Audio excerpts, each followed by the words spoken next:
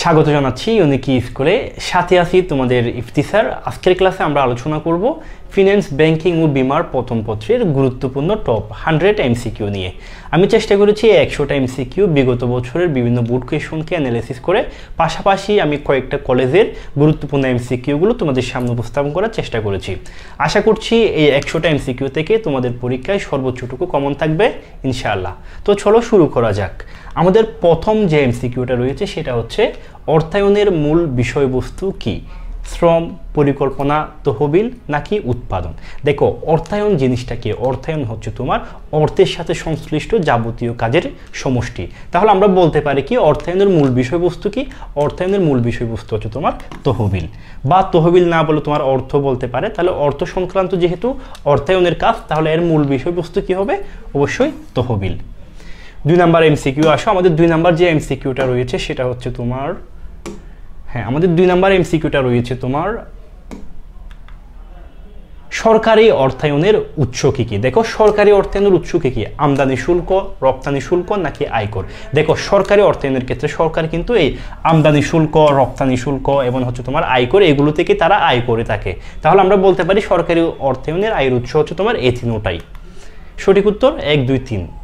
3 number MCQ, কোনটি ব্যবসায়ের অর্থায়নের কাজ? কোনটি ব্যবসা অর্থায়নের কাজ? দেখো, আয় বিবরণী প্রস্তুত করা, আর্থিক অবস্থার বিবরণী প্রস্তুত করা, আর্থিক সঠিক ব্যবহার নিশ্চিত করা নাকি পণ্যর উৎপাদন ও বন্টন করা? দেখো, আর্থিক ব্যবসা অর্থায়নের কাজ কোনটা?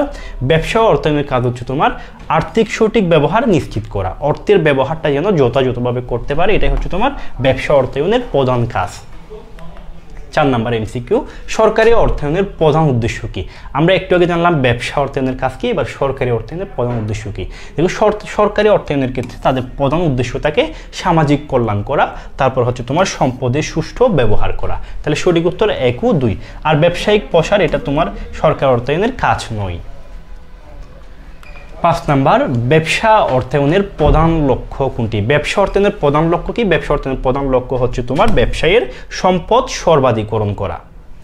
6 নাম্বার এমসিকিউ, উইলিয়াম শার্প কত সালে মূলধনী সম্পত্তির মূল্যায়ন মডেল CAPM উন্নয়ন করেন? দেখো, এখান থেকে তোমাদের প্রশ্নটা দুইভাবে হতে পারে। এক হচ্ছে তোমার CAPM মডেলটা কে উদ্ভাবন করেন অথবা কত সালে উদ্ভাবন করেন। তাহলে দুইভাবে প্রশ্ন হতে পারে। এক হচ্ছে তোমার কত সালে বললে আমরা উত্তর দেবো কি 1966 সালে। আর কে করেন, তাহলে কে করেন দেখো উইলিয়াম শার্প। তারপর তোমাদের আরেকটা প্রশ্ন আসতে পারে, সেটা হচ্ছে CAPM এর পূর্ণরূপ কি? CAPM এর পূর্ণরূপ হচ্ছে তোমার ক্যাপিটাল অ্যাসেটস প্রাইসিং মডেল। তাহলে তোমাদের CAPM এর পূর্ণরূপ কি, CAPM কত সালে এবং কে উদ্ভাবন করেন, 3টা প্রশ্ন আসতে পারে। 7 নাম্বার, পোর্টফোলিও তথ্যের উন্নয়নে কার অবদান সর্বাধিক? পোর্টফোলিও তথ্য উন্নয়নে সবচেয়ে বেশি অবদান রাখেন হ্যারি মার্কুইজ।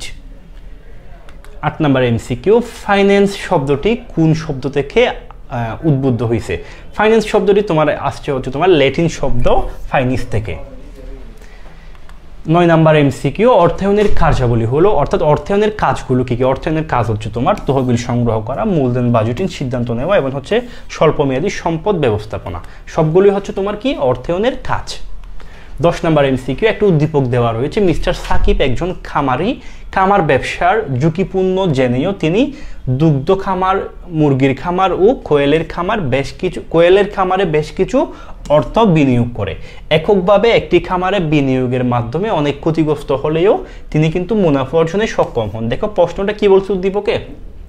তিনি একজন খামারি, তিনি হচ্ছে তোমার বিভিন্ন প্রকল্পে, অর্থাৎ দগ্ধ খামারে, তারপর মুরগির খামারে, কোয়েল খামারে বিনিয়োগ করছে এবং এর মধ্যে তিনি হচ্ছে কি একটি খামারে হচ্ছে কি হয়েছে, তিনি ক্ষতিগ্রস্ত হয়েছে, তারপরেও তিনি মুনাফা অর্জনে সক্ষম হয়েছে।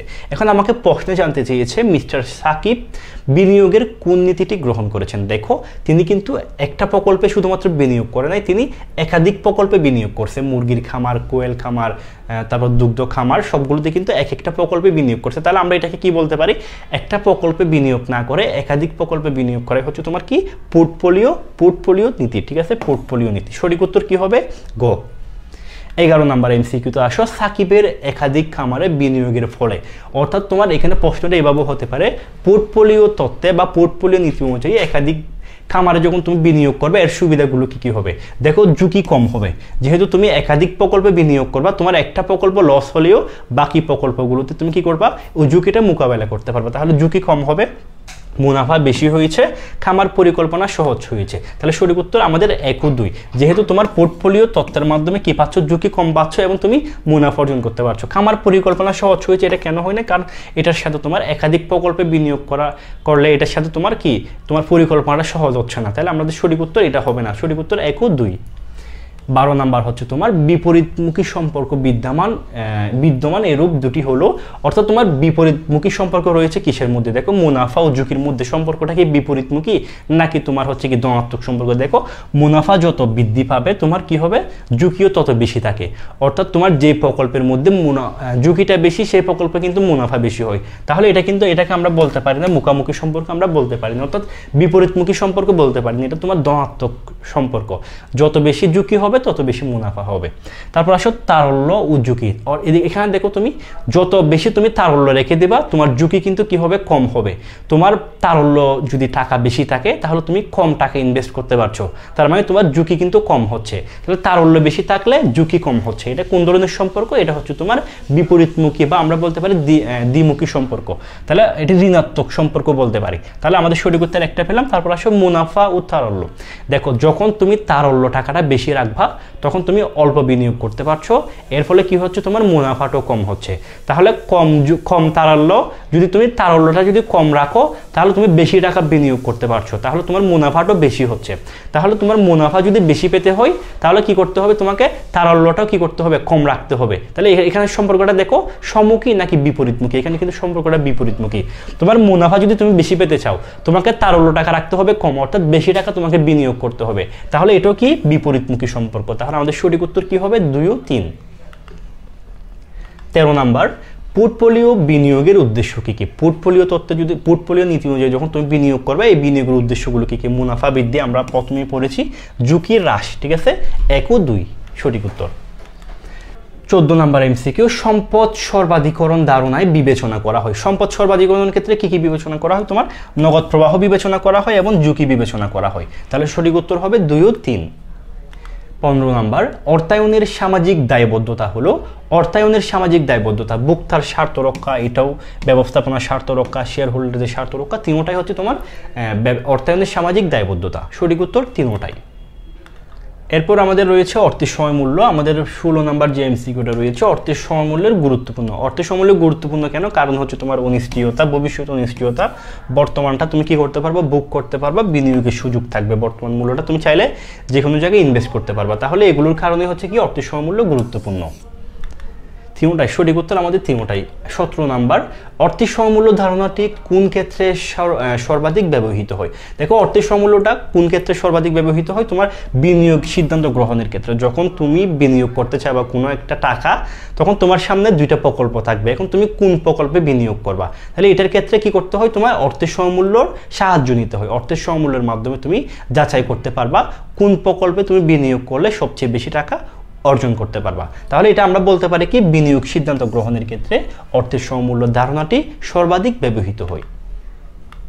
18 নাম্বার, বর্তমানে বার্ষিক 9% সুদের হারে 10 লক্ষ টাকা ব্যাংকে জমা রাখলে কত বছরে তার দ্বিগুণ হবে? দেখো, বার্ষিক চক্রবৃদ্ধিকরণের ক্ষেত্রে আমরা জানি কি বিনিয়োগকৃত অর্থ কত বছরে বা কত % সুদের হারে দ্বিগুণ হবে, এটা নির্ণয় করার প্রক্রিয়াকে কি বলা হয়? বিধি 72 বা রুল 72 বলা হয়। তাহলে আমরা যখন বার্ষিক চক্রবৃদ্ধি বলবে এবং কত সময়ে দ্বিগুণ হবে বা কত সুদের হারে দ্বিগুণ হবে এটা জানতে চাইবে, তখন আমরা কোন সূত্রটা প্রয়োগ করব? তখন আমরা বিধি 72 সূত্রটা প্রয়োগ করব। তাহলে আমরা যদি এখানে বিধি 72 সূত্রটা প্রয়োগ করি, আমাকে জানতে চাইছে কত বছরে দ্বিগুণ হবে, তাহলে আমাকে বাহির করতে হবে কি n বাহির করতে হবে। তাহলে আমরা কি জানি, রুল 72 এর ক্ষেত্রে তোমার n সমান হচ্ছে 72/i, ঠিক আছে। তাহলে এখন যদি তুমি মানটা বসিয়ে দাও, 72/i সমান দেওয়া আছে 9%। তাহলে দেখো, তুমি যদি ক্যালকুলেশন করো তাহলে কিন্তু চলে আসবে কত আসে। আমরা যদি ক্যালকুলেশন করি, আমরা যদি 72কে 9 দ্বারা ভাগ করি, 72/9, তাহলে আমাদের উত্তর আসে 8, ঠিক আছে। আচ্ছা, এটা 9 হবে। তাহলে আমাদের সঠিক উত্তর কত? 8 চলে আসছে। আমাদের সঠিক উত্তর হচ্ছে খ। এরপর আসো 19 নাম্বার এমসিকিউ, অর্থের সমমূল্যর সৃষ্টি হওয়ার কারণ কি? দেখো অর্থের সমমূল্য সৃষ্টি হওয়ার কারণ কি? প্রশ্নটা অন্যভাবে হতে পারে, সেটা হচ্ছে তোমার বর্তমান মূল্য এবং ভবিষ্যৎ মূল্যের মধ্যে তারতম্য সৃষ্টি হওয়ার কারণ কি? প্রশ্নটা এইভাবে আসতে পারে। তাহলে দেখো কেন অর্থের সমমূল্য এবং বর্তমান মূল্য এবং ভবিষ্যৎ মূল্যের মধ্যে তোমার পার্থক্য সৃষ্টি হয়? এই সুদের হারের কারণে। 20 নম্বর এমসিকিউ, কয়টি কৌশল ব্যবহার করে অর্থের সময় মূল্য নির্ণয় করা যায়? কয়টি কৌশল ব্যবহার করে? দেখো দুইটা কৌশল ব্যবহার করে অর্থের সময় মূল্য নির্ণয় করা যায়। 1 নম্বর কৌশল হচ্ছে তোমার বর্তমান মূল্য নির্ণয়ের সূত্র ব্যবহার করে, 2 নম্বর হচ্ছে তোমার ভবিষ্যৎ মূল্য নির্ণয়ের সূত্র ব্যবহার করে। তাহলে সঠিক উত্তর কয়টি হবে? 2টি। 21 নাম্বার, অসীম সময়ের জন্য সমান নগদ প্রবাহের প্রাপ্তি বা প্রদানকে কি বলা হয়? দেখো অসীম সময়ের জন্য, অর্থাৎ তোমার এখানে কোনো সময় নির্ধারণ করে দেয় নাই, অসীম সময়ের জন্য সমান নগদ প্রবাহের প্রাপ্তি বা প্রদানকে কি বলে? আমরা জানি কি চিরস্থায়ী অ্যানুইটি বা চিরস্থায়ী বৃত্তির ক্ষেত্রে তোমার সময়টা কি করা হয় না, উল্লেখ করা হয় না, তাহলে আমরা বলতে পারি এটা চিরস্থায়ী বৃত্তি। 22 নাম্বার, বাট্টাকরণ পদ্ধতিটি কি বলো?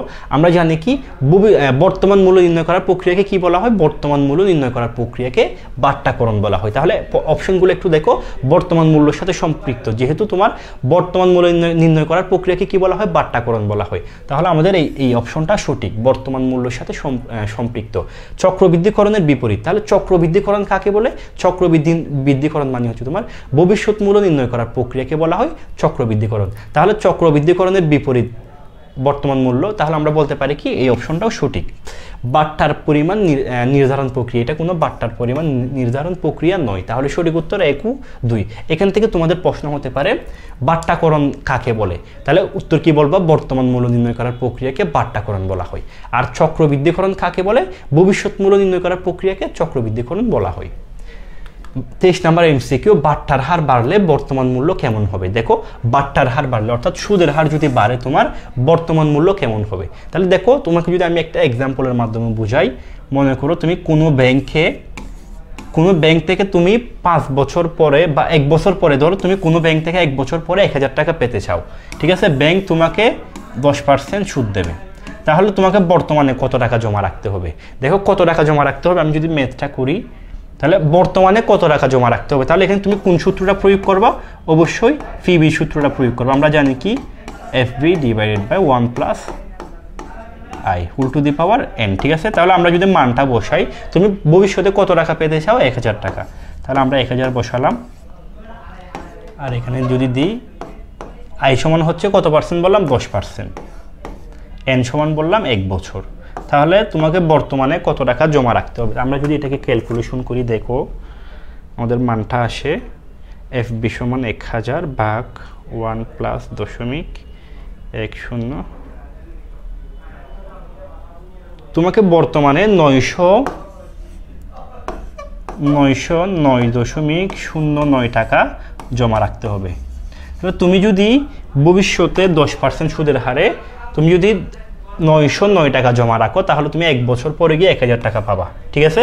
তাহলে এখন যদি আমি এই বাট্টার হারটা যদি এখানে বলছি কি বাট্টার হার বাড়লে, তাহলে আমি যদি এখানে 10%-এর জায়গায় 15% দিই, বাট্টার হারটা যদি আমি 15% দিই, তাহলে আমার ক্যালকুলেশনটা কেমন হয়? দেখো আমি যদি এখানে 15% লিখি, তাহলে তুমি যদি ক্যালকুলেশন করো, জাস্ট 10-এর জায়গায় তুমি 15 লিখবা, তাহলে তোমাকে জমা রাখতে হচ্ছে কয় টাকা জানো? তোমাকে জমা রাখতে হচ্ছে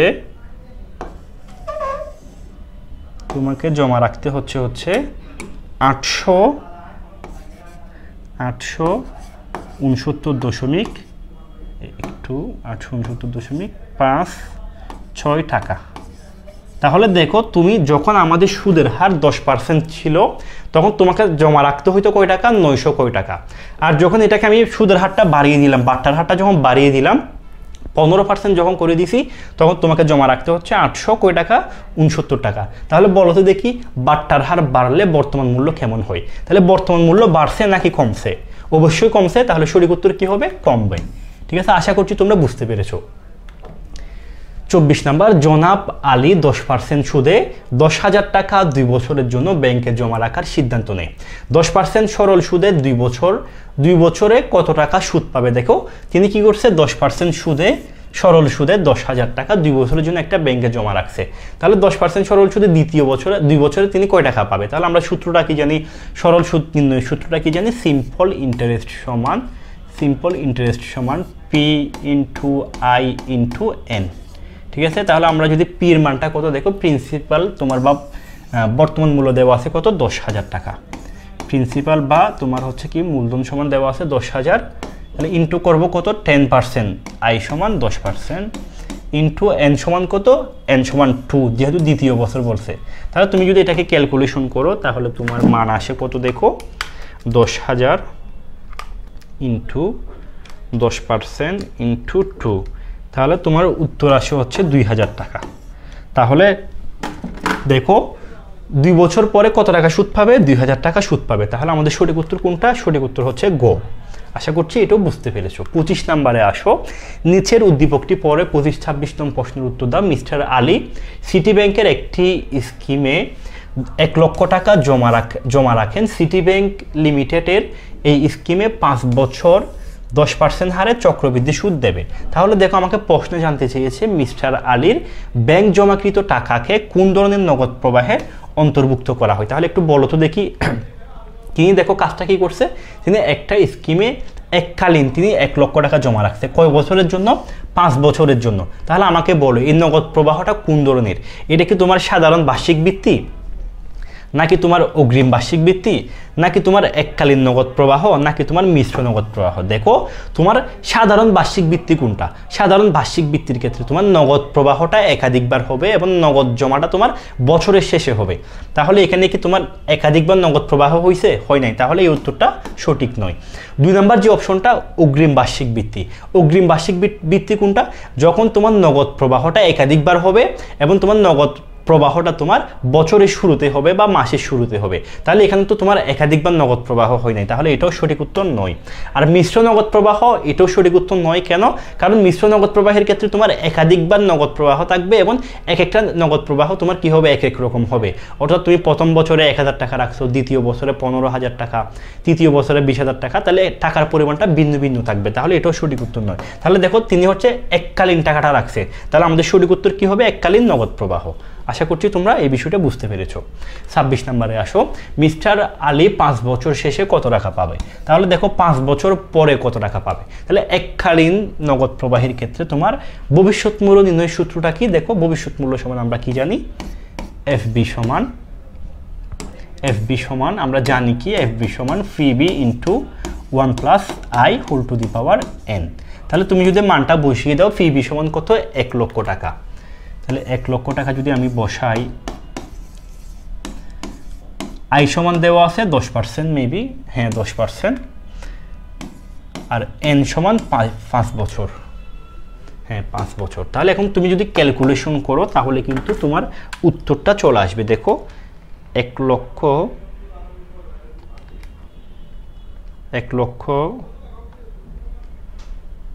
into 1 plus 0.10 whole to the পাওয়ার 5। তাহলে আমাদের সঠিক উত্তর হচ্ছে 1,61,051। তাহলে আমাদের সঠিক উত্তর পেয়ে গেলাম, সেটা হচ্ছে তোমার 1। ঠিক আছে, 1,61,051। তাহলে 5 বছর পর তিনি এত টাকা পাবে। 27 নম্বর, প্রান্তিক মূল্যের অপর নাম কি? দেখো প্রান্তিক মূল্যের অপর নাম হচ্ছে তোমার ভবিষ্যৎ মূল্য। তাহলে ভবিষ্যৎ মূল্যের অপর নাম কি? প্রান্তিক মূল্য। 28 নম্বর, অগ্রিম বার্ষিক বৃত্তি প্রদান করা হয়। দেখো অগ্রিম বার্ষিক বৃত্তি নিয়ে আমি একটু আগে আলোচনা করলাম, এটা কি তোমার বছরের শেষে হয়? না, এটা বছরের শেষে হয় না। অগ্রিমটা তোমার হচ্ছে কি বছরের শুরুতে বা মাসের শুরুতে হবে। তাহলে বছরের শুরুতে একটা পেলাম, আর একটা কি মেয়াদের শুরুতে। তাহলে যখন তোমার নগদ প্রবাহটা বছরের শুরুতে বা মাসের শুরুতে হবে তখন এটাকে আমরা বলবো কি? অগ্রিম অ্যানুইটি বা অগ্রিম বৃত্তি। তাহলে সঠিক উত্তর 2 ও 3। চিরস্থায়ী অ্যানুইটি বা বৃত্তির বৈশিষ্ট্য হলো, চিরস্থায়ী অ্যানুইটির বৈশিষ্ট্যগুলো কি কি? সমপরিমাণ নগদ প্রাপ্তি বা প্রদান, নাকি অসীম সময়, অর্থাৎ তোমার সময় কি থাকে না, তোমার কোনো সময় নির্ধারণ থাকে না, অসীম সময়, নাকি চক্রবৃদ্ধিকরণ। দেখো তোমার অ্যানুইটির ক্ষেত্রে তোমার কি হয়? সময়টা কি থাকে না, তোমার সময়টা নির্ধারণ করে দেওয়া থাকে না, অর্থাৎ অনির্দিষ্ট পরিমাণ সময় থাকে। তারপর তোমার সমপরিমাণ নগদ প্রাপ্তি বা প্রদান হয়, তুমি সমপরিমাণ টাকা পাবে একটা নির্দিষ্ট সময় পরে পরে। তাহলে সঠিক উত্তর 1 ও 2। 30 নাম্বার, দ্বিমাসিক চক্রবৃদ্ধিকরণের ক্ষেত্রে m এর মান কত? দেখো দ্বিমাসিক মানে কি? তোমাকে 2 মাস পরে পরে সুদ দেবে, তাহলে 2 মাস পরে পরে যদি তোমাকে সুদ দেয় তাহলে m এর মান কত? m এর মান হচ্ছে তোমার 6। এখান থেকে তোমাদের আরেকটা প্রশ্ন আসতে পারে, সেটা হচ্ছে তোমার পাক্ষিক। এই প্রশ্নটা খুবই গুরুত্বপূর্ণ। পাক্ষিকের ক্ষেত্রে তোমার m এর মান কত? দেখো পাক্ষিক মানে হচ্ছে তোমার 15 দিন পর পর তোমাকে সুদ দেবে। কয়দিন পর পর? 15 দিন পর পর। তাহলে m সমান কত? পাক্ষিকের ক্ষেত্রে তোমার m সমান হচ্ছে 24। ঠিক আছে, এটা মাথায় রাখবে, এটা খুবই গুরুত্বপূর্ণ। ঋণ পরিশোধের সূচিতে প্রদর্শন করা হয়। ঋণ পরিশোধের সূচিতে কি কি প্রদর্শন করা হয়? সুদের পরিমাণ থাকে, কিস্তির পরিমাণ থাকে, আসলের পরিমাণ থাকে, তিনটাই সঠিক। ঋণ পরিশোধের জন্য প্রতি কিস্তিতে প্রদান করা হয়। ঋণ পরিশোধের জন্য প্রতি কিস্তিতে তোমার সুদ প্রদান করা হয় এবং আসল প্রদান করা হয়। সঠিক উত্তর 1 ও 2। EAR এর পূর্ণরূপ কি? EAR এর পূর্ণরূপ হচ্ছে effective annual rate. Effective annual rate অর্থাৎ তোমার প্রকৃত কার্যকারী সুদের হার বা প্রকৃত সুদের হার বা কার্যকারী সুদের হার। 34 নাম্বার, যদি 12% সুদে ঋণ গ্রহণ করা হয় এবং মাসিক ভিত্তিতে সুদ গণনা করা হয় তবে প্রকৃত সুদের হার সমান কত? দেখো প্রকৃত সুদের হারের সূত্রটা কি? আমরা জানি কি EAR সমান আমরা জানি কি 1 + IM divided by whole to the power m - 1 * 100। ঠিক আছে, এটা হচ্ছে আমাদের EAR এর সূত্র। তাহলে আমরা যদি মানটা বসাই দিই, দেখো i সমান কত দেওয়া আছে? i সমান বলছে 12%, তাহলে 12% দিলাম।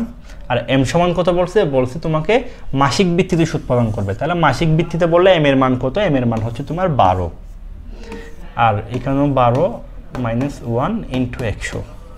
তাহলে এখন যদি তুমি ক্যালকুলেশন করো তোমার মানটা চলে আসবে। আমি যদি ক্যালকুলেশন করি 1 + 0.12 ভাগ 12 হোল টু দি পাওয়ার 12 - 1 * 100, তাহলে সঠিক উত্তর আসছে 12.68। 12.68, তাহলে সঠিক উত্তর কোনটা? 3। 35 নাম্বার, দেখো নামিক সুদের হার ও কার্যকারী সুদের হার কখন সমান হবে? দেখো নামিক সুদের হার এবং কার্যকারী সুদের হার কখন সমান হবে? আচ্ছা, নামিক সুদের হার কি, কার্যকারী সুদের হার কি? দেখো আমরা যদি এর আগের প্রশ্নটা একটু দেখি, এখানে দেখো যদি 12% হারে ঋণ গ্রহণ করা যায়, এই যে 12% এখানে উল্লেখ করে দেওয়া আছে, এটাই হচ্ছে তোমার নামিক সুদের হার। এটাই হচ্ছে তোমার নামিক সুদের হার। এবার আসো কার্যকারী সুদের হার কি? প্রকৃতপক্ষে ঋণ গ্রহীতা ঋণ প্রদানকারীকে যে হারে সুদ প্রদান করবে তাকে বলা হয় তোমার প্রকৃত সুদের হার বা কার্যকারী সুদের হার। তাহলে দেখো আমার নামিক সুদের হার হচ্ছে এখানে 12%, কিন্তু আসলে প্রকৃতপক্ষে ঋণ গ্রহীতা ঋণ প্রদানকারীকে কি পরিমাণ সুদ প্রদান করছে? দেখো আমরা বাহির করছি 12.68%, এটাই হচ্ছে তোমার কার্যকারী সুদের হার। তাহলে আমাকে প্রশ্নে যেটা বলছে নামিক সুদের হার ও কার্যকারী সুদের হার কখন সমান হবে? দেখো এখানে ছিল তোমার নামিক সুদের হারের ক্ষেত্রে এখানে তোমার ঋণের পরিমাণ সুদের পরিমাণটা ছিল বার্ষিক ভিত্তিতে তোমাকে প্রদান করতো, আর এখানে তোমার মাসিক ভিত্তিতে। তাহলে মাসিক ভিত্তিতে বলার কারণে তোমার প্রকৃত সুদের হারটা বা কার্যকারী সুদের হারটা কি হয়েছে? পরিবর্তন হয়েছে। এটা 12% থেকে 12.68% চলে গেছে। তাহলে আমরা বলতে পারি কি নামিক সুদের হার ও কার্যকারী সুদের হার কখন সমান হবে? যখন তোমার বার্ষিক চক্রবৃদ্ধিকরণ হবে, অর্থাৎ বছরে যখন তোমাকে শুধুমাত্র একবার সুদ প্রদান করা হবে, তখনই তোমার কি হবে? নামিক সুদের হার এবং কার্যকারী সুদের হারটা সমান হবে। দেখো আমরা এটা একটু তোমাকে প্রমাণ করে দেখাই ম্যাথমেটিক্যালের মাধ্যমে। দেখো আমরা যদি এর আগের অঙ্কটাতে চলে যাই, এখানে তোমার আমাদের এই অঙ্কটাতে দেখো m সমান কত ছিল? m সমান ছিল তোমার 12, যেহেতু মাসিক ভিত্তিতে বলছে।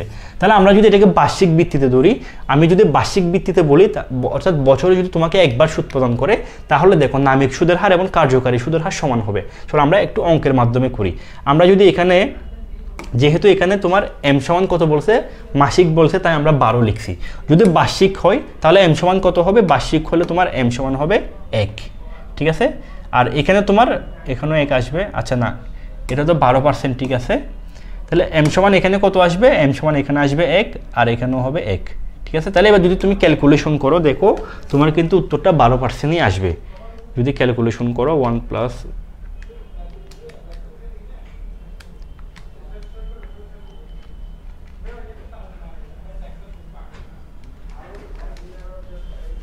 100, হ্যাঁ, তাহলে দেখো তোমার উত্তরটা কিন্তু 12%ই আসছে।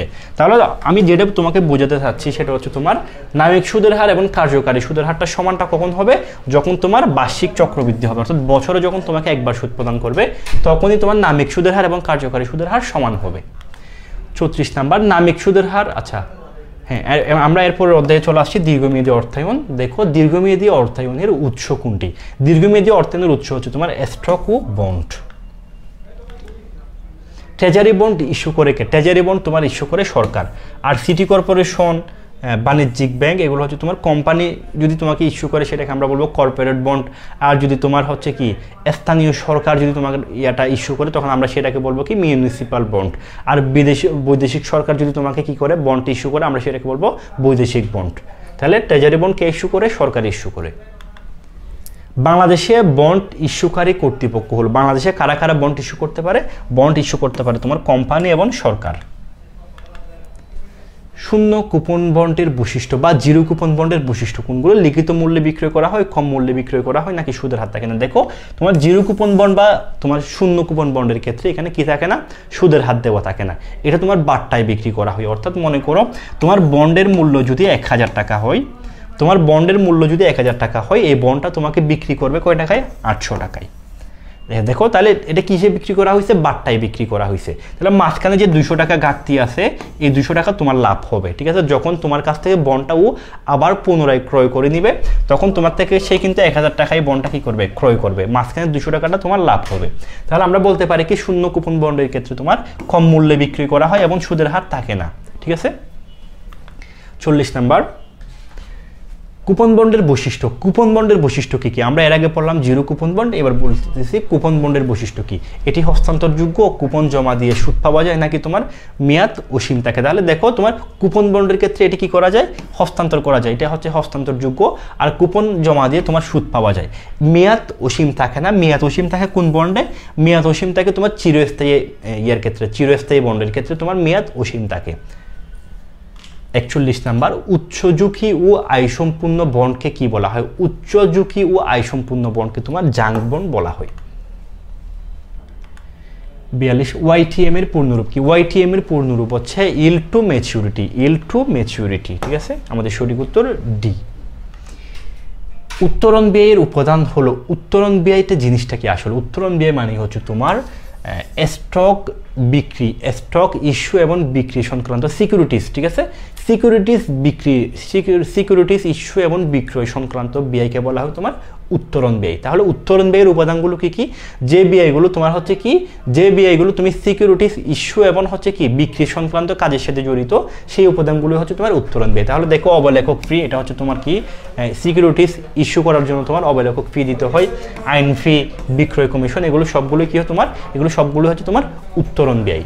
চিত্রা কোম্পানি লিমিটেড 1000 টাকা অভিহিত মূল্যের 10% ঋণপত্র ইস্যু করেছে। প্রত্যাশিত এর হার দেওয়া আছে 12%। আমাকে প্রশ্নে জানতে চেয়েছি উদ্দীপকের উল্লেখিত ঋণপত্রের অন্তর্নিহিত মূল্য কত? তাহলে দেখো অন্তর্নিহিত মূল্য নির্ণয়ের আগে আমাকে দুইটা বিষয় জানতে হবে। সেটা হচ্ছে এটা তোমার কোন ধরনের বন্ড? এটা কি তোমার coupon bond, zero coupon bond, নাকি চিরস্থায়ী বন্ড? দেখো কুপন বন্ড কোনটা? কুপন বন্ডের ক্ষেত্রে তোমার, কুপন বন্ডের ক্ষেত্রে তোমার হচ্ছে, আমি যদি একটু লিখে দিই, কুপন বন্ডের ক্ষেত্রে তোমার সুদের হার এবং হচ্ছে তোমার সুদের হার এবং হচ্ছে তোমার মেয়াদ উল্লেখ থাকবে, মেয়াদ, ঠিক আছে? আর তোমার জিরো কুপন বন্ডের ক্ষেত্রে,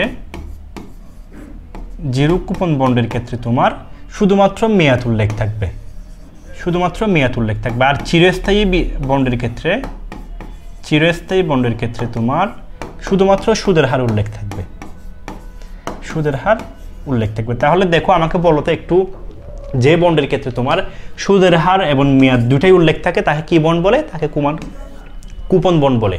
আর যে বন্ডের ক্ষেত্রে শুধুমাত্র মেয়াদ উল্লেখ থাকে, সুদের হার উল্লেখ থাকে না, তাকে কি বলা হয়? তাকে বলা হয় তোমার জিরো কুপন বন্ড। আর যে বন্ডের ক্ষেত্রে তোমার সুদের হার উল্লেখ থাকে কিন্তু মেয়াদ উল্লেখ থাকে না, তাকে কি বলা হয়? চিরস্থায়ী বন্ড। তাহলে আমাকে একটু কষ্ট করে বলে তো এটা কোন ধরনের বন্ড? উদ্দীপকে যেটা দেওয়া আছে এটা কোন ধরনের বন্ড? দেখো এখানে কিন্তু সুদের হার উল্লেখ আছে, সুদের হার উল্লেখ আছে, কেডি উল্লেখ আছে, কিন্তু তোমার এখানে কি উল্লেখ নেই? এখানে তোমার মেয়াদটা উল্লেখ নাই, মেয়াদ উল্লেখ আছে এখানে কোথাও মেয়াদ উল্লেখ নাই, তাহলে যে বন্ডের ক্ষেত্রে মেয়াদ উল্লেখ থাকে না তাকে কি বন্ড বলা হয়, তাকে তোমার হচ্ছে তোমার চিরস্থায়ী বন্ড বলা হয়। তাহলে চিরস্থায়ী বন্ডের অন্তর্নিহিত মূল্য সমান আমরা কি জানি, I/KD। ঠিক আছে, এটা হচ্ছে তোমার চিরস্থায়ী বন্ডের ক্ষেত্রে সূত্র। তাহলে আমরা যদি এখন মানটা বসিয়ে দিই, I সমান কত, দেখো I সমান তোমার সুদের হার দেওয়া আছে 10%, আর এখানে তোমার অন্তর্নিহিত অভিহিত মূল্য দেওয়া আছে 1000 টাকা। তাহলে তোমার 1000 টাকার উপর যদি তুমি সুদের হারটা দাও তাহলে তুমি I সমান পেয়ে যাবা। তাহলে তোমার 10% হলে আমি একটা শূন্য কাটিয়ে দেবো, তাহলে আমাদের উত্তর হবে কত, I সমান হচ্ছে তোমার 100 টাকা। ঠিক আছে, তারপর KD সমান কত দেওয়া আছে, প্রত্যাশিত আয়ের হার দেওয়া আছে তোমার 12%। ঠিক আছে, আমি যদি এখন ক্যালকুলেশন করি তাহলে কিন্তু আমার উত্তরটা চলে আসবে। যদি তোমরা ক্যালকুলেশন করো,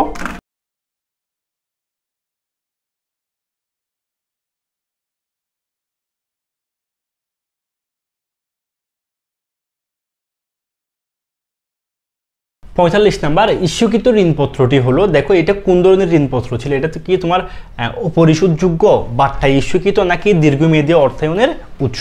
দেখো তোমার এই যে বন্ডটি ইস্যু করা হয়েছে এটা তোমার কোন ধরনের বন্ড ছিল, এটা তোমার ছিল চিরস্থায়ী বন্ড। তাহলে চিরস্থায়ী বন্ড কি তোমার পরিশোধ করা যায়, অবশ্যই পরিশোধ করা যায়। এবং এটা কি বাট্টায় ছিল, এটা বাট্টায় ছিল না। দেখো তোমার এখানে কিন্তু সুদের হার কি ছিল, উল্লেখ ছিল।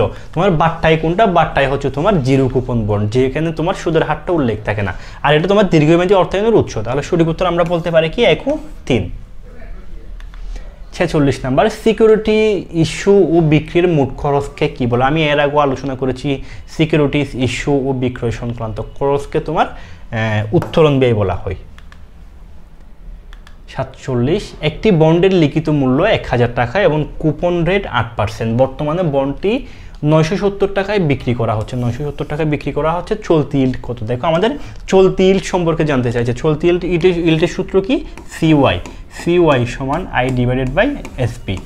তাহলে তুমি যদি মানটা বসিয়ে দাও, I সমান কত দেওয়া আছে, তোমার অভিহিত মূল্য বা লিখিত মূল্য দেওয়া আছে 1000 টাকা, কুপন রেট দেওয়া আছে 8%। তাহলে এটাকে তুমি যদি 8% করো, এটাকে যদি তুমি 8% করো তাহলে তোমার আয়ের মানটা আসবে 1000 × 8%, তাহলে 80 টাকা। ঠিক আছে, I সমান হচ্ছে 80 টাকা। আর SB সমান কত, SB সমান অর্থাৎ সেলস ভ্যালু কত, SB মিনস হচ্ছে সেলস ভ্যালু। তাহলে সেলস ভ্যালু দেওয়া আছে 970 টাকা, 970 টাকা। তাহলে তুমি যদি ক্যালকুলেশন করো 80/970, তাহলে উত্তর আসবে 8.24%। ঠিক আছে, এটা হচ্ছে তোমার চলতি ইল্ড। তাহলে এখানে কোনটা মিলে 8.24 কত আসছে, তাহলে আমরা এটা বলতে পারি কি 8.25%। ঠিক আছে, আমাদের সঠিক উত্তর ডি। 48 নাম্বার একটা উদ্দীপক দেওয়া রয়েছে, এসিআই লিমিটেড 1000 টাকা লিখিত মূল্যের বন্ড বিক্রি করে বাজার মূলধন সংগ্রহ করতে চায়। আগামী 5 বছরের জন্য তারা সংগ্রহ করতে চায়। এটা বন্ড প্রয়োজনীয় আয়ের হার বা মূলধন ব্যয় দিছে 12%। তাহলে আমাকে প্রশ্ন জানতে চাইছে এসিআই লিমিটেড কর্তৃক ইস্যুকৃত বন্ডটির নাম কি। দেখো এটা কোন ধরনের বন্ড, আমরা জানি কি যে বন্ডে তোমার হচ্ছে কি মেয়াদকাল উল্লেখ থাকে কিন্তু সুদের হার উল্লেখ থাকে না, তাকে কি বন্ড বলা হয়। তোমার যে বন্ডের ক্ষেত্রে শুধুমাত্র মেয়াদ উল্লেখ থাকে কিন্তু সুদের হার উল্লেখ থাকে না, তাকে আমরা বলবো জিরো কুপন বন্ড। তাহলে আমাদের সঠিক উত্তর পেয়ে গেলাম জিরো কুপন বন্ড। আমাদের এখানে কিন্তু কোথাও সুদের হার উল্লেখ নাই, এখানে তোমার 12%। এটা হচ্ছে কি, এটা হচ্ছে তোমার কেডি মিনস কি বললাম, আয়ের হার বা প্রত্যাশিত আয়ের হার, বা এটাকে আমরা বলতে পারি কি মূলধন ব্যয় বলা হয়। তাহলে প্রত্যাশিত আয়ের হার দেওয়া আছে কিন্তু আমাদের এখানে কোথাও কি দেওয়া নাই, সুদের হার দেওয়া নাই, যার কারণে আমরা এটাকে বলবো কি জিরো কুপন বন্ড। আর যে বন্ডের ক্ষেত্রে সুদের হার এবং মেয়াদ দুটোই উল্লেখ থাকবে সেটা হচ্ছে তোমার কুপন বন্ড। আর যে বন্ডের ক্ষেত্রে শুধুমাত্র সুদের হার দেওয়া থাকবে, মেয়াদ উল্লেখ থাকবে না, তাকে আমরা বলবো চিরস্থায়ী বন্ড। আমরা 49 এসিআই লিমিটেড কর্তৃক ইস্যুকৃত বন্ডের মূল্য কত। আমাদের এসিআই কর্তৃক ইস্যুকৃত বন্ডের মূল্য আমাদের এখন বাহির করতে হবে। তাহলে আমরা প্রথমে আইডেন্টিফাই করলাম এটা কোন ধরনের বন্ড, এটা হচ্ছে তোমার জিরো কুপন বন্ড। তাহলে জিরো কুপন বন্ডের সূত্র কি, আমরা জানি কি জিরো কুপন বন্ড সমান MB/1 + KD whole to the power n। ঠিক আছে, তাহলে আমরা যদি এখন মানটা বসিয়ে দিই, আমাদের MB সমান দেওয়া আছে কত, MB সমান হচ্ছে তোমার 1000 টাকা, 1000 টাকা দেওয়া আছে। তারপর কি দেওয়া আছে, কেডি সমান দেওয়া আছে কত, কেডি সমান 12%, n সমান 5 বছর। তাহলে তোমরা যদি এটাকে ক্যালকুলেশন করো, আমরা মানটা পাই 1000/1 + 0.12 হোল টু দি পাওয়ার 5। তাহলে আমাদের উত্তর আসে 567.9 তাহলে আমরা যদি দেখি 567, হ্যাঁ এটা ঠিক আছে, এটা হচ্ছে আমাদের সঠিক উত্তর। 567.42 আসছে এখানে। তাহলে আমরা সঠিক উত্তরটা পেয়ে গেলাম। এরপর 50 নম্বরে আসো, নিচের কোন শেয়ার হোল্ডারদের ভোটিং রাইট রয়েছে? দেখো কোন শেয়ার হোল্ডারদের ভোটাধিকার রয়েছে, পার্টিসিপেটিং শেয়ার, অগ্রাধিকার শেয়ার, রূপান্তরযোগ্য শেয়ার নাকি সাধারণ শেয়ার। দেখো আমরা জানি কি তোমার সাধারণ শেয়ার যারা মালিক রয়েছেন তাদের হচ্ছে কি রয়েছে, তাদের হচ্ছে তোমার ভোটার অধিকারটা রয়েছে। তাহলে সঠিক উত্তর সাধারণ শেয়ার হোল্ডার। 51 নম্বর, দীর্ঘমেয়াদী অর্থসংস্থানের মেয়াদ হলো, দীর্ঘমেয়াদী অর্থসংস্থানের মেয়াদ কত? 5 বছরের ঊর্ধ্বে হতে হবে। আর তোমার 1 থেকে 1 বছরের মধ্যে, 1 বছরের ভিতরে এটাকে আমরা বলবো স্বল্প মেয়াদী, আর তোমার 1 থেকে 5 বছরের মধ্যে এটাকে আমরা বলবো মধ্যমেয়াদী, আর 5 থেকে 5-এর ঊর্ধ্বে এটাকে বলবো আমরা দীর্ঘমেয়াদী। 52 নম্বর, নিচের কোনটি সংকর জাতীয় সিকিউরিটিজ বলা হয়? কোনটাকে তোমার সংকর জাতীয় সিকিউরিটিজ বলা হয়? অগ্রাধিকার শেয়ারকে তোমার সংকর জাতীয় সিকিউরিটিজ বলা হয়। অগ্রাধিকার শেয়ার হোল্ডারদের সীমাবদ্ধতা হলো, অগ্রাধিকার শেয়ার মালিকদের সীমাবদ্ধতা কি? তারা হচ্ছে তোমার পরিচালনায় অংশগ্রহণ করতে পারে না, তাদের ভোটাধিকার নাই। ঠিক আছে, তাহলে সঠিক উত্তর 1 ও 2 এতটুক। 54 নম্বর আসো, আমরা 8ম অধ্যায়ে চলে আসছি, মূলধন বাজেটিং ও বিনিয়োগ সিদ্ধান্ত। মূলধন বাজেটিং কোন ধরনের প্রক্রিয়া? বলতো মূলধন বাজেটিং কোন ধরনের প্রক্রিয়া? এটি একটি তোমার মূল্যায়ন প্রক্রিয়া। মূলধন বাজেটিং হলো, মূলধন বাজেটিং হচ্ছে তোমার দীর্ঘমেয়াদী বিনিয়োগ সিদ্ধান্ত গ্রহণ প্রক্রিয়া, সর্বোত্তম প্রকল্প নির্বাচন, কম ঝুঁকিতে বেশি মুনাফা অর্জনকারী প্রকল্প চিহ্নিতকরণ। তিনটাই সঠিক। মূলধন বাজেটিং এর গুরুত্ব হলো, মূলধন বাজেটিং এর গুরুত্ব কি? মূলধন বাজেটিং এর গুরুত্ব হচ্ছে তোমার দীর্ঘমেয়াদী সম্পদ সংগ্রহ, সঠিক বিনিয়োগ সিদ্ধান্ত। 1 ও 2। 57 নম্বর, মূলধন বাজেটিং এর প্রয়োগ করা হয় কি কি ক্ষেত্রে? তোমার মূলধন বাজেটিং প্রয়োগ করা হয় সম্পদ প্রতিস্থাপনের ক্ষেত্রে, তারপর হচ্ছে তোমার স্থায়ী সম্পদ ক্রয়ের ক্ষেত্রে তোমার এই মূলধন বাজেটিংকে প্রয়োগ করা হয়। মূলধন বাজেটিং এর সীমাবদ্ধতাগুলো কি কি? মূলধন বাজেটিং এর সীমাবদ্ধ হচ্ছে তোমার অনিশ্চয়তা, মূলধন ব্যয় পরিবর্তনযোগ্য এবং হচ্ছে তোমার উৎপাদন ব্যয় পরিবর্তন। এই তিনটাই সঠিক উত্তর। অর্থের সমমূল্য বিবেচনা করা হয় কি কি? কিসের ক্ষেত্রে তোমার অর্থের সমমূল্য বিবেচনা করা হয়? আইআরআর এর ক্ষেত্রে তোমার অর্থের সমমূল্য বিবেচনা করা হয় এবং এনপিবির ক্ষেত্রেও অর্থের সমমূল্য বিবেচনা করা হয়। আর এই দুইটাই হচ্ছে তোমার হচ্ছে আধুনিক পদ্ধতি, আর তোমার এই এআরআরটা হচ্ছে তোমার, এটা হচ্ছে তোমার সনাতন পদ্ধতি, যে ক্ষেত্রে তোমার কি করা হয় না, অর্থের সমমূল্য বিবেচনা করা হয় না।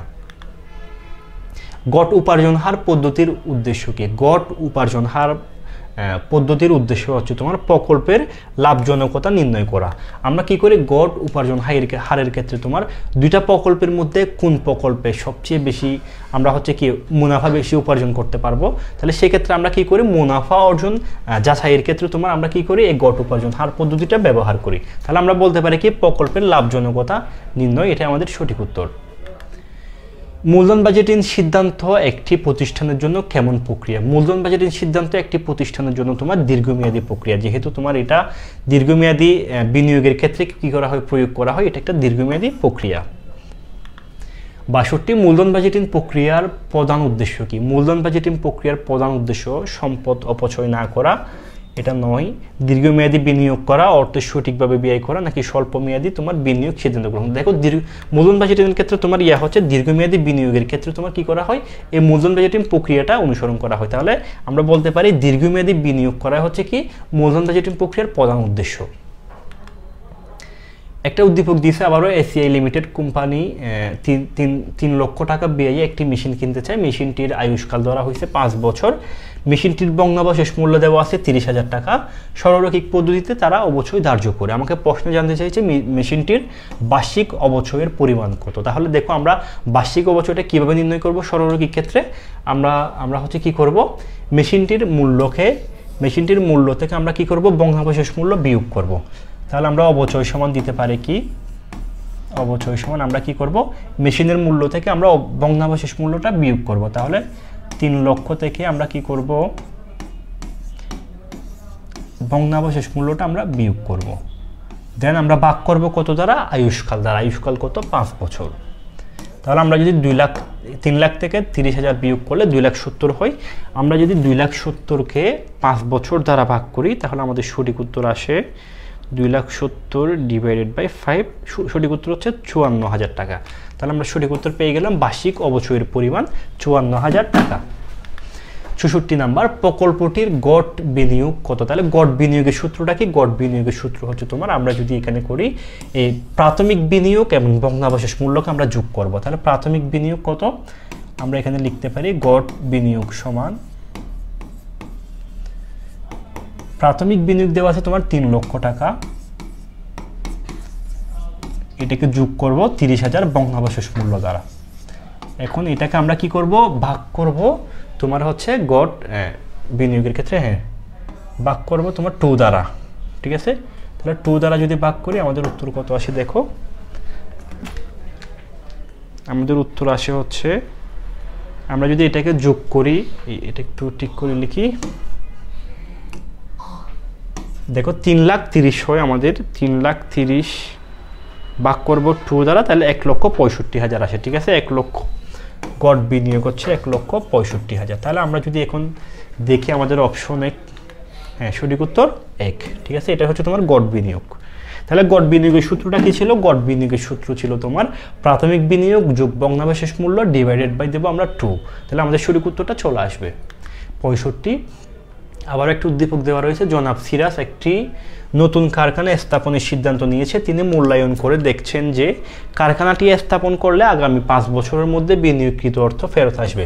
তাহলে দেখো তিনি সিদ্ধান্ত নিয়েছে কি 5 বছরের মধ্যে তার বিনিয়োগকৃত টাকা ফেরত আসবে।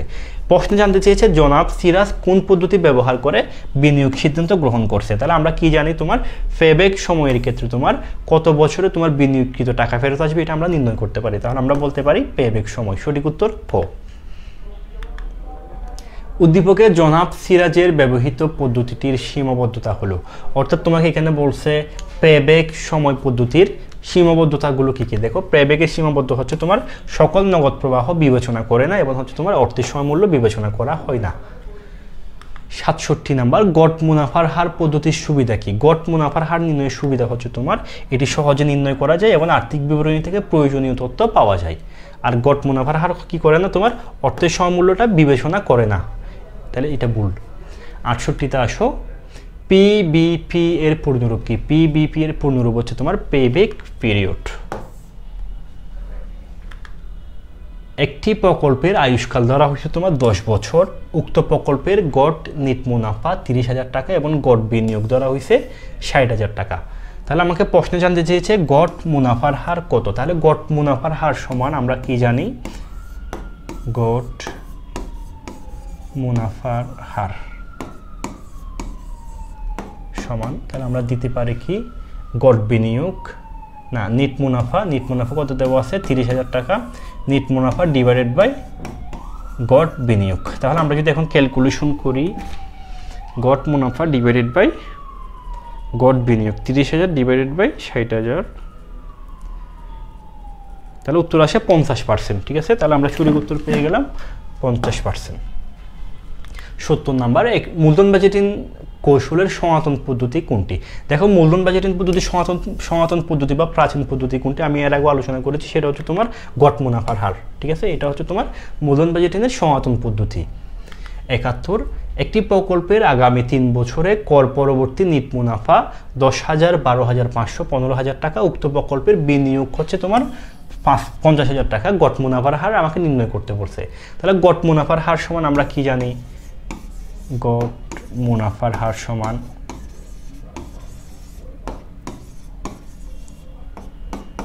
আমরা কি করব, আমাদের গড় মুনাফাগুলো আগে কি করব, কর পরবর্তী নেট মুনাফাগুলোকে আমরা কি করব, যোগ করব। আমরা যদি যোগ করি 10,000 যোগ, আমরা যদি মোবাইলে ক্যালকুলেশনে যোগ করি 10,000 যোগ 12,500 যোগ 15,000 ভাগ 3 দেব। তাহলে এখানে যেহেতু 3 বছর, সেজন্য আমরা কি করব, গড় বাহিরের ক্ষেত্রে তোমার সবগুলোকে যোগ করে যত বছর আমরা তত বছর দ্বারা ভাগ করবো। এখানে যেহেতু 3 বছর দেওয়া আছে তাই আমরা 3 দ্বারা ভাগ করব। তাহলে আমাদের আসে হচ্ছে 12,500। তাহলে আমরা গড় মুনাফা পেলাম কত, 12,500, ঠিক আছে? তাহলে এটাকে আমরা ভাগ করব গড় বিনিয়োগ দ্বারা। তাহলে গড় বিনিয়োগ কত, গড় বিনিয়োগ হচ্ছে তোমার 50,000 টাকা বিনিয়োগ দেওয়া আছে। তাহলে এটাকে যদি আমরা ভাগ করি তাহলে আমাদের আসে হচ্ছে কত, 25,000, ঠিক আছে? 25,000 টাকা। তাহলে এখন যদি তুমি 12,500কে 25,000 দ্বারা ভাগ করো তাহলে আমাদের আসে আবারও 50%। তাহলে সঠিক উত্তর গ। এরপর আসো 72 নাম্বার, মূলধন বাজেটিংয়ের সর্বাপেক্ষা গ্রহণযোগ্য পদ্ধতি কোনটি? মূলধন বাজেটিংয়ের তোমার সবচেয়ে গ্রহণযোগ্য পদ্ধতি হচ্ছে তোমার বর্তমান মূল্য বা এনপিভি। 73 নাম্বার, গড় মুনাফার হার নির্ণয়ের প্রয়োজন হয়। গড় মুনাফার হার নির্ণয়ের জন্য কী কী প্রয়োজন হয়? বছর সংখ্যা লাগবে, নিট মুনাফা লাগবে এবং হচ্ছে তোমার গড় বিনিয়োগ লাগবে, সবগুলোই লাগবে। 74 নাম্বার, পেব্যাক সময় পদ্ধতির জন্য প্রযোজ্য। পেব্যাকের ক্ষেত্রে কী কী প্রযোজ্য? পেব্যাক হচ্ছে তোমার নগদ আন্তঃপ্রবাহ এবং হচ্ছে প্রারম্ভিক বিনিয়োগ। সঠিক উত্তর 2 ও 3। একটা উদ্দীপক দেওয়া রয়েছে 75 নম্বরে, 10 বছর মেয়াদী একটি প্রকল্পের প্রাথমিক বিনিয়োগ দেওয়া হয়েছে 1,60,000 টাকা এবং গড় মুনাফা দেওয়া হয়েছে 20,000 টাকা। তাহলে গড় মুনাফার হার কত? আমরা জানি কি গড় মুনাফার হার সমান তোমার গড় মুনাফার হার সমান হচ্ছে গড় নিট মুনাফা দেওয়া আছে 20,000 টাকা, আমরা ডিভাইডেড বাই করবো কি গড় বিনিয়োগ দ্বারা। তাহলে গড় বিনিয়োগ কত? প্রাথমিক বিনিয়োগ দেওয়া আছে 1,60,000, তাহলে এটাকে আমরা গড় করবো কিভাবে? আমরা এটাকে 2 দ্বারা ভাগ করলে কিন্তু গড় চলে আসবে। তাহলে কত আসে? 1,60,000কে যদি আমরা 2 দ্বারা ভাগ করি তাহলে আসে 80,000 টাকা। তাহলে আমরা গড় মুনাফার হারটা কিভাবে নির্ণয় করব? গড় নিট মুনাফা ডিভাইডেড বাই দেবো কি গড় বিনিয়োগ। তাহলে আমরা যদি 20,000কে 80,000 দ্বারা ভাগ করি, 20,000 ডিভাইডেড বাই 80,000, তাহলে আসে আমাদের 25%। ঠিক আছে, 25%। তাহলে আমাদের সঠিক উত্তর কত? আমাদের সঠিক উত্তর হচ্ছে গ। 76 নাম্বার, একটা উদ্দীপক দেওয়া রয়েছে, লামা লিমিটেড 1,20,000 টাকা ব্যয়ে একটি মেশিন ক্রয় করে এবং সংস্থাপন ব্যয় বাবদ 30,000 টাকা খরচ হয়। মেশিনটির আয়ুষ্কাল ধরা হয়েছে 5 বছর এবং ভগ্নাবশেষ মূল্য দেওয়া আছে 10,000 টাকা। তারপর দেখো মেশিনটি হতে প্রতি বছর নিট মুনাফা পাওয়া যাবে 20,000, 18,000, 15,000, 20,000, 12,000 এবং 10,000 টাকা। প্রশ্নে জানতে চেয়েছে মেশিনটির বাৎসরিক অবচয় কত? তাহলে বাৎসরিক অবচয় আমরা কিভাবে নির্ণয় করব? এখানে কোনো পদ্ধতি উল্লেখ করে নেই, আমরা সরলরৈখিক পদ্ধতি দিয়ে আমরা কি করব? অবচয়টা বাহির করব। তাহলে আমরা অবচয়টা কিভাবে বাহির করব? বিনিয়োগ, মোট বিনিয়োগকে আমরা কি করব? আয়ুষ্কাল দ্বারা ভাগ করব। তাহলে দেখো মেশিনটির মূল্য কত? মেশিনটির মূল্য হচ্ছে তোমার 1,20,000 টাকা এবং সংস্থাপন বাবদ ব্যয় হচ্ছে তোমার 30,000 টাকা। তাহলে আমরা 1,20,000কে 30,000 দ্বারা যোগ করব, তারপর এটাকে আমরা ভাগ করব কত দিয়ে? আয়ুষ্কাল দিয়ে। আয়ুষ্কাল কত? আচ্ছা, আমরা এখান থেকে আবার ভগ্নাবশেষ মূল্যটা বিয়োগ করব। 1,50,000 থেকে আমরা ভগ্নাবশেষ মূল্যটা বিয়োগ করব, দেন আমরা ভাগ করব আয়ুষ্কাল দ্বারা। আয়ুষ্কাল হচ্ছে 5 বছর। তাহলে সঠিক উত্তর হচ্ছে 28,000 টাকা। ঠিক আছে, সঠিক উত্তর 28,000 টাকা। এরপর আমাদের মেশিনটিতে গড় মুনাফার হার কত? আমাদের গড় মুনাফার হারটা নির্ণয় করতে বলছে। গড় মুনাফার হার সমান আমরা জানি কি গড় নিট মুনাফা। তাহলে গড় নিট মুনাফাটা আগে আমাকে নির্ণয় করতে বলবে। গড় নিট মুনাফাটা কীভাবে নির্ণয় করব? আমরা আমাদের নিট মুনাফা যেগুলো আছে, এই যে 18,000, 20,000, 15,000, 12,000, 10,000, এগুলো সবগুলো যোগ করব। যোগ করে আমরা এখানে কয় বছর? 1 বছর, 2 বছর, 3 বছর, 4 বছর, 5 বছর। তাহলে আমরা 5 দ্বারা ভাগ করব। তাহলে আমি যদি যোগ করি 20,000 যোগ 18,000 যোগ 15,000 যোগ 12,000 যোগ 10,000, তাহলে আমি মুনাফা সবগুলো যোগ করলাম, এটাকে ভাগ করব কত দ্বারা? 5 দ্বারা। তাহলে আমার গড় মুনাফাটা চলে আসছে। গড় মুনাফাটা চলে আসছে। তাহলে আমি যদি এখানে লিখি গড় মুনাফা আসছে আমার 15,000 টাকা।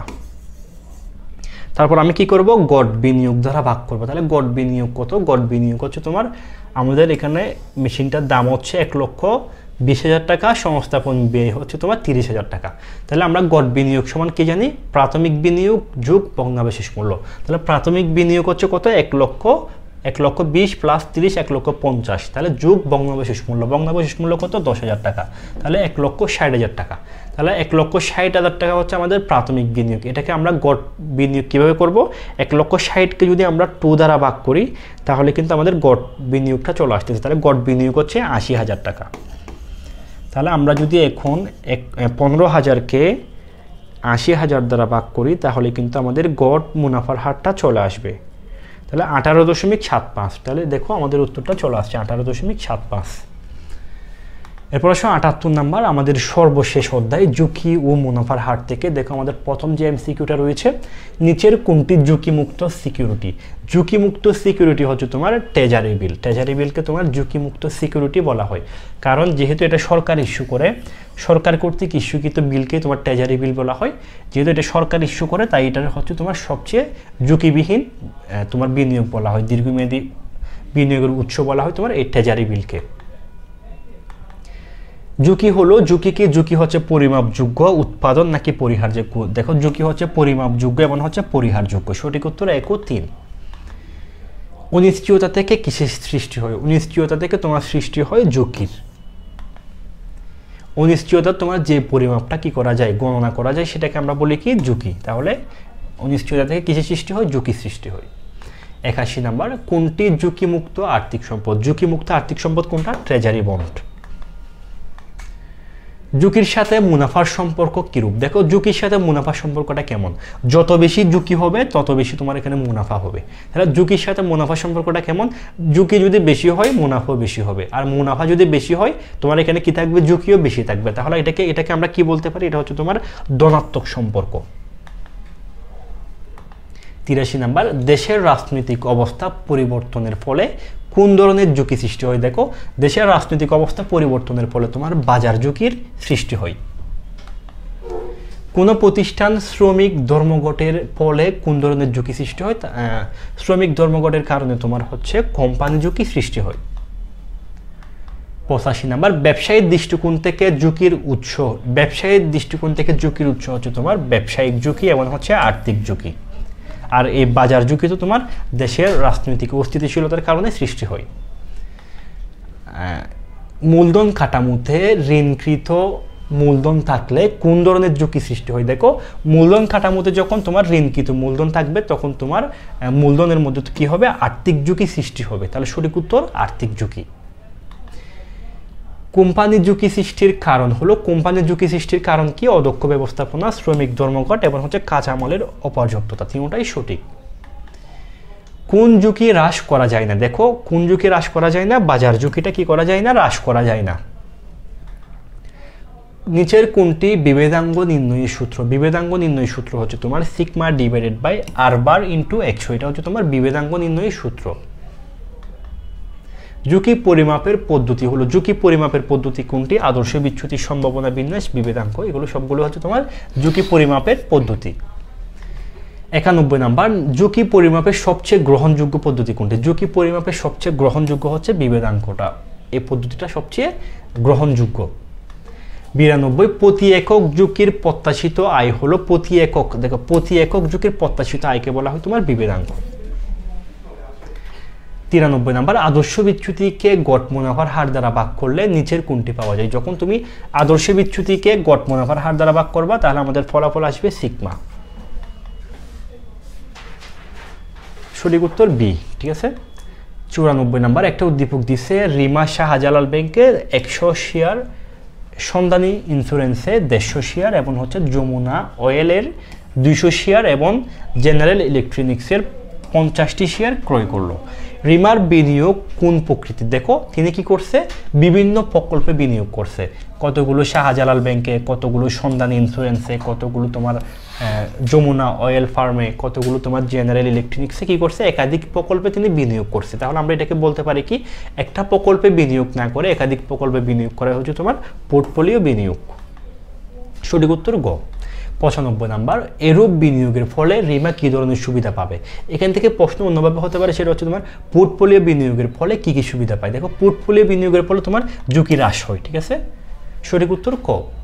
96 নাম্বার সিএপিএম এর অনুমতি শর্তাবলী হলো, সিএপিএম এর অনুমতি শর্তাবলী হচ্ছে তোমার অর্থনীতিতে কোনো প্রকার মুদ্রাস্ফীতি থাকবে না এবং হচ্ছে তোমার কোনো আয়কর থাকবে না। ঠিক আছে, 1 ও 3 সঠিক উত্তর। 97 নাম্বার অপরিহারযোগ্য ঝুঁকি নিচের কোনটি দ্বারা পরিমাপ করা হয়? অপরিহারযোগ্য ঝুঁকি পরিমাপ করা হয় তোমার বিটা দ্বারা। 98 নাম্বার বাজার ঝুঁকির মান কত? বাজার ঝুঁকির মান হচ্ছে তোমার 1। 99 আমাদের 99 নাম্বার এমসিকিউ হচ্ছে একটি কোম্পানির মুনাফার আদর্শ বিচ্যুতি দেওয়া আছে 20%। আদর্শ বিচ্যুতি কত? 20%। গড় মুনাফার হার দেওয়া আছে কত? 8%। তাহলে আমাকে জানতে চাইছে বিভেদাঙ্ক কত। বিভেদাঙ্ক সমান আমরা কি জানি, আমরা যদি তোমার মুনাফার আদর্শ বিচ্যুতিকে যদি আমরা কি করি না, গড় মুনাফার হারকে যদি আমরা আদর্শ বিচ্যুতি দ্বারা ভাগ করি তাহলে কিন্তু আমাদের উত্তরটা চলে আসবে। আমরা যদি ক্যালকুলেশন করি,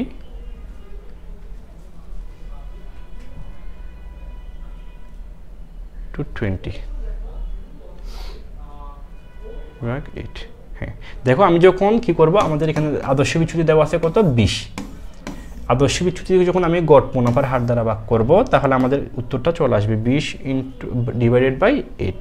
তাহলে উত্তর আসছে 2.5%। তাহলে সঠিক উত্তর বি। এটা হচ্ছে তোমার বিভেদাঙ্ক নির্ণয়ের সূত্র। আমাদের সর্বশেষ এমসিকিউ, কোনটির হার বাড়লে ঝুঁকি প্রিমিয়ামের হার বাড়ে। দেখো কোনটির হার বাড়লে, যেখানে তোমার ঝুঁকির পরিমাণ যদি কি হয় বৃদ্ধি বেশি থাকে তখন কিন্তু ঝুঁকি প্রিমিয়ামের হারও বাড়ে। তাহলে আমরা বলতে পারি কি, ঝুঁকির হার বাড়লে ঝুঁকি প্রিমিয়ামের হারও বৃদ্ধি পাবে। তাহলে সঠিক উত্তর আমাদের খ। এই ছিল আমাদের ফিন্যান্স, ব্যাংকিং, বিমার প্রথম পত্রের গুরুত্বপূর্ণ 100টা এমসিকিউ। আমি চেষ্টা করেছি তোমাদেরকে ব্যাখ্যা সহকারে বুঝিয়ে দেওয়ার জন্য। আশা করছি ক্লাসটি থেকে উপকৃত হবে এবং তোমরা ভিডিওটি শেয়ার করে বন্ধুবান্ধবদের কাছে ভিডিওটি শেয়ার করতে পারো। পরের ক্লাসে দেখা হবে। সে পর্যন্ত সবার সুস্বাস্থ্য কামনা করে শেষ করছি। আসসালামু আলাইকুম।